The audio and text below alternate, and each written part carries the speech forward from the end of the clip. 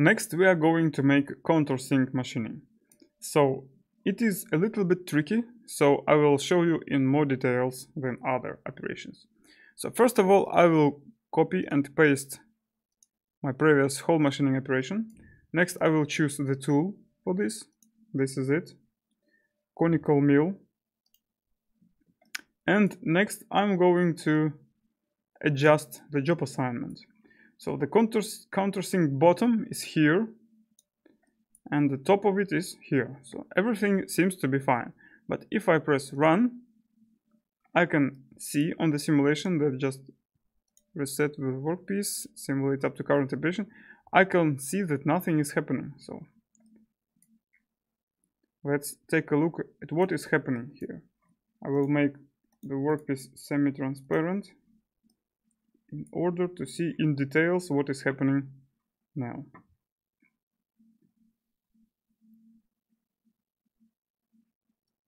So now we can see that the tool tip is going to go down until the bottom level of the job assignment, which is 1 millimeter depth from the top. Okay, here is the bottom level, and now it goes up. We don't need this. We need to go. The tool to go further down. And how do we do it? There are several ways, but I will show you the most correct, as I think, how to adjust and avoid possible mistakes. So we need to make a proper tool setup. I go to Tools window, and here I have Tooling tab. And what I have here is contact point adjustment. I can set it to, let's say, height, for example, and now I can adjust the contact point. So the contact point is the point which will go down to the down level of the job assignment, up to this level.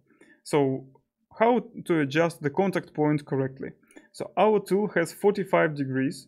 This means that I need to find the level of the contact point at which the tool diameter will be 4.2 millimeters. If we have 45 degrees, it means that if diameter has 4.2 millimeters and radius is 2.1 millimeters, the height will be also 2.1 millimeters.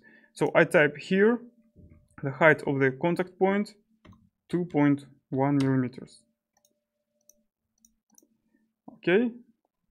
As you can see, somewhere here is 2.1 millimeters. We have 2.1 here and 2.1 here and 4.2 in diameter. So let's take a look what will happen now. I'll press reset and run. As you can see, the machining result is showing us that the countersink now is machined. Let's check it in simulation.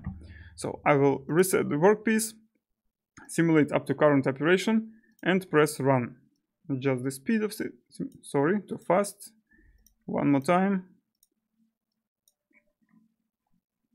Okay, let's. Opa. Too fast once again.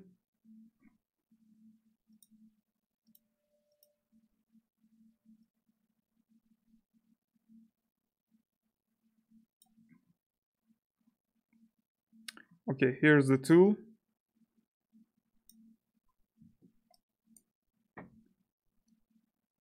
And now it is going down. Okay. And here's our countersink is being machined. So as you can see now, the tool tip is going much more further, and okay, the tool contact point due to the tool contact point is shifted now. Okay. So fine, our countersink machining is done.